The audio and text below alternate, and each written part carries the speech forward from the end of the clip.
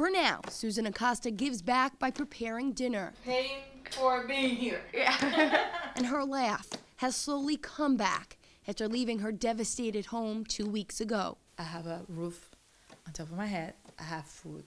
My kids are happy. That's all I need.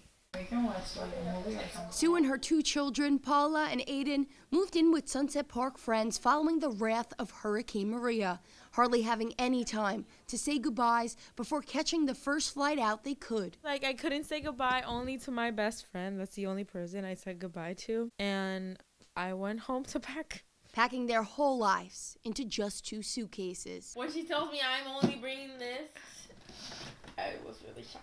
The decision didn't come easily to Paula's mother, but Susan says she couldn't risk the children falling behind. Their school lies in ruins. You see, this is cement. It was Susan's mother, still on the island, who told them to leave, but Sue's hardly spoken to her since. Actually, that's the hardest part. Yeah. Not being able to talk to them and to actually tell them we are okay. In fact, better than she ever thought they would be. Though the family all shares this room, Susan has a job on the way, and the kids are already enrolled at schools they seem to like. Aiden says he knows they are better off, and he's grateful. But just days ago, he celebrated his birthday in Brooklyn without his friends. Making new friends again is kind of a hassle. Do you miss your friends from home? I do. Yeah. On their first Sunday here, the family went to their new church, St. Michael's, just down the block.